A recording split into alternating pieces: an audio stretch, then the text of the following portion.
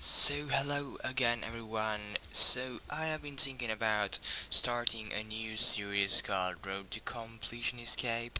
So one of my friends told me I should do that, so I thought why not, but I don't feel like I need to get the comp cape like right now. I'm just chilling when I'm playing, but I thought let's make like one video per week and you will see the progress that I do. So what am I doing right now? I am doing Karamja achievements for the moment.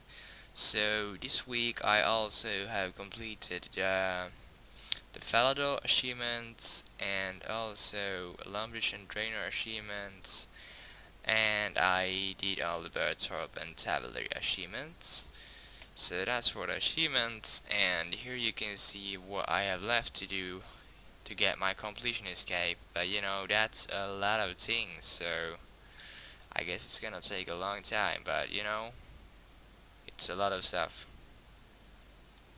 But so let's see quests for one example. I think this is one going to be the hardest thing or the most annoying thing, because I really don't like doing quests. So I got 20 left of 200 quests, so yeah. So I thought I'm aiming on to first complete the achievements, and when you're doing all the achievements sometimes you have to do a quest to unlock achievements, so I guess that's my prio one. Let's do the achievements and then do the quests that I have to do to complete the achievements.